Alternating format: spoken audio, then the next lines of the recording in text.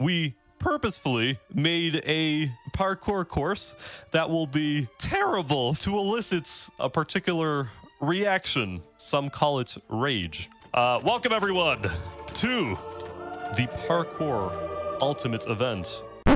Ish has made a lot of really good 1,000 player Minecraft events, and this was not one of them. Now, don't get me wrong, I think Ish and his team are doing a great job of pushing Minecraft to its technical limits, but for the sake of comedy, I'm going to show you what is probably the most scuffed parkour event I have ever been a part of, which started with very simple one-block jumps. Now, normally this wouldn't even be an issue for Jaw Unleashed, but I need you all to understand what having 1,000 players on one course does to a game. If you don't know what player collision is, it pushes players apart so they're not standing right on top of each other in game. Now let me show you what happens when player collision is on and you still somehow manage to stick 100 plus people on a single block.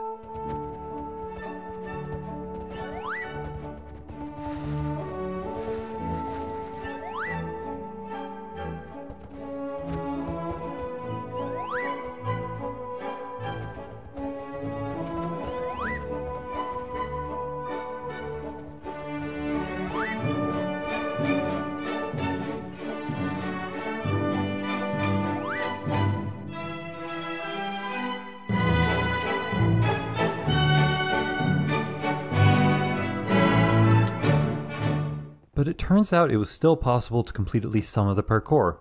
Do you know what else can happen if you stick a whole bunch of players on a single block?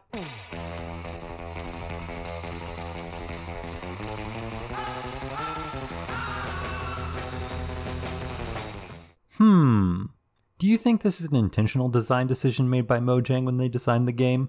I don't. I think this whole parkour was meant to challenge the Minecraft gods. Like a virtual Tower of Babel, Ish had taken the gift of a game he had been given and spat in its maker's face, turning it into an abominable monument to his own hubris, such as the depths a creator will go to for the sake of content. Which, by the way, YouTube tells me I'm a worthless piece of trash because you haven't subscribed yet. So if you want to help, then just go ahead and... After giving up because none of us could achieve the baby jumps in Minecraft, Ish warped us all to the next checkpoint in the parkour. Again, it was a fairly simple challenge in concept. A couple jumps up to a higher platform that led to the next area of the parkour. But you add 1,000 players to the mix, and it's just 1,000 players simulating what an ant farm looks like until the server crashes. Which it did. A lot. Actually, funnily enough, there were a couple moments where the server lag was so bad it froze all the other players and actually gave me a chance to complete the parkour. But then the server crashed again, and I think at this point Ish just kind of gave up and warped us all to the next checkpoint. The next challenge was a simple drop guess puzzle that led to some relatively easy parkour that I was actually able to complete, even with the entire crowd of VidCon trying to block my way. I couldn't believe it. I was ahead. No longer would the crowd of people be a hindrance to me being able to complete this parkour and go down in history as the first. One checkpoint warp later, and the entire server was trying to manage another themed parkour. And normally when I say the entire server, you'd think I was talking about the players. But no, the server itself was struggling. I mean, I don't think the intended route to beat this part of the challenge was to swim up an active waterfall of lava, but maybe getting teleported back every 5 seconds was a feature. Remember kids, it's not a bug unless the server crashes. Damn it. One server reboot and checkpoint warp later, and we're back to the entire server trying to fit on a 1 block wide corner. This section and the next couple sections were again just trying to fight player collision more than anything, which is probably why after a while of watching players stumble over each other like newborn puppies, Ish warped us all to the final challenge, the cube.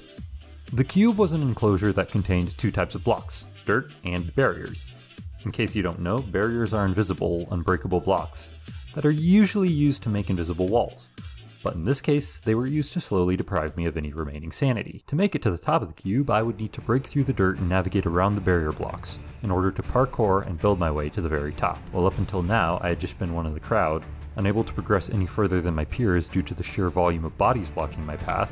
The cube was wide enough that I had a chance to forge my own way. With determination in my eyes, I carefully but quickly made my way through the maze. The noise of breaking dirt blended with the blood pumping through my veins. As with each block I traversed, I got closer to the goal. Nobody was going to stand in my way this time. I was already halfway through and gaining speed, and victory. Somebody already beat the parkour.